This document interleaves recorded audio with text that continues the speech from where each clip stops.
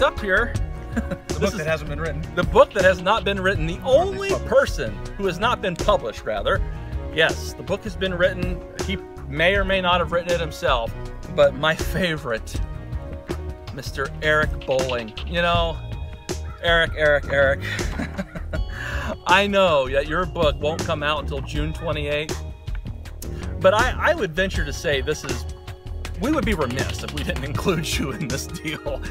I think if I was a betting man, I would place a bet or a wager that you and Sean Hannity, before every show, before every day, had a gentleman's agreement or perhaps some competition, maybe it was even a bet, to see who could utter the words Donald J. Trump or Mr. Trump or just Trump the most. I mean, let's just be honest, as much sycophantic praise that you yourself gave Mr. Trump, you probably have already sent him free of charge truckloads of your books to go in every Trump hotel across this great country, maybe even the world, because we all know that there's extra room in those nightstands by the bed next to the 2 books that are in every hotel. Wait, just Trump's hotel rooms, The Art of the Deal and the Book of 2 Corinthians. So we both know your book is right underneath there somewhere. For that, Eric, you get the FoxFire.